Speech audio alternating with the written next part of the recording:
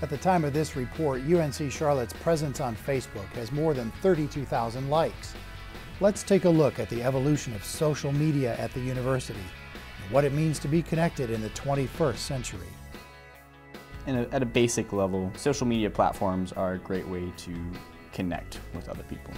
Facebook, which has been huge for us. We're at 32,000 fans now, and we've grown exponentially in 3 years.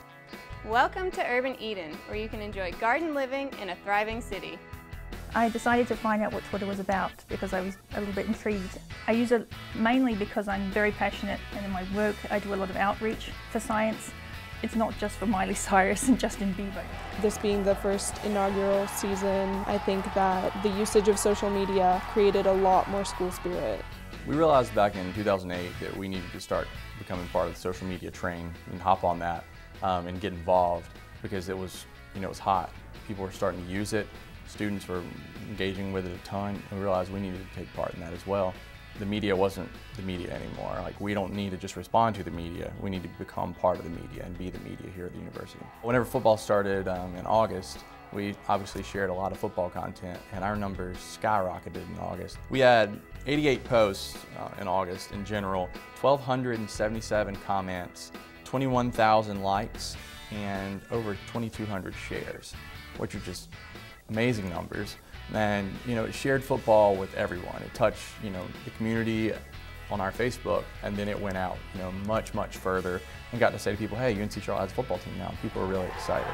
So we loved that. We were able to share a lot of pictures from the game, a lot of video, and just see how much people love Niner Nation and how engaged they are with staking their claim here at UNC Charlotte.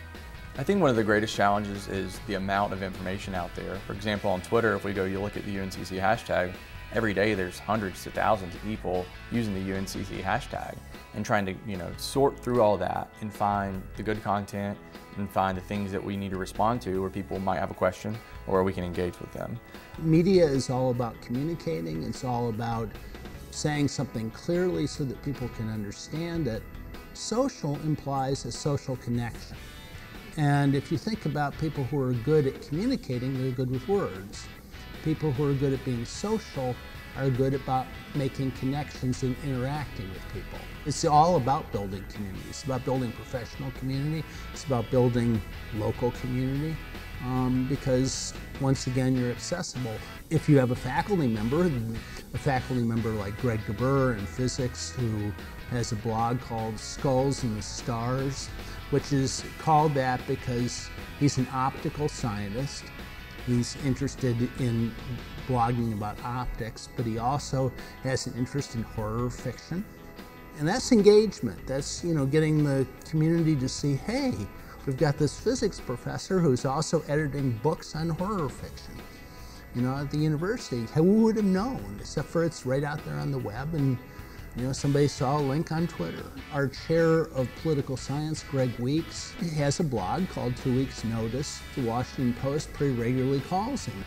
Well, I think a lot of times what happens on both blogs and Twitter is that the things that get the most play are the ones where you are dealing with a very hot current events topic right exactly as it's happening. I'll get asked by reporters to talk about Venezuelan elections because Venezuelan elections are happening right at that moment. I write about them, I tweet about them. They're interested in hearing more, and so they look at that moment, who is really touching on this. Same thing with immigration. I do a lot of research on immigration. So those are the ones that, for me, get the most attention. It's a really good tool for the public to hear what we're doing at UNC Charlotte, but also for the faculty to be able to translate it into terms that people can understand and think, oh, okay, that's cool, they're doing that at UNC Charlotte. First of all, I really enjoy using it, which helps, because once you do get a following and you feel like people expect you to say interesting things. I tweeted about, what my research and interests were in astronomy and astrophysics, things that are happening in the sky, meteor showers, launches, anything to do with astronomy and space, primarily for science outreach. Getting into college is probably one of the most useful tools I had. I think kind of Twitter was sort of the Robin to the Batman of Facebook, because it's the place that I kind of went to have fun with social media. So I'm significantly guilty of ego tweeting, or essentially tweeting things to make myself look great. I think the UNCC Twitter page and the Facebook page, they really try to engage students and try to ask a lot of questions, post a lot of updates, and I think it's really beneficial. Definitely builds a community and strengthens the university community.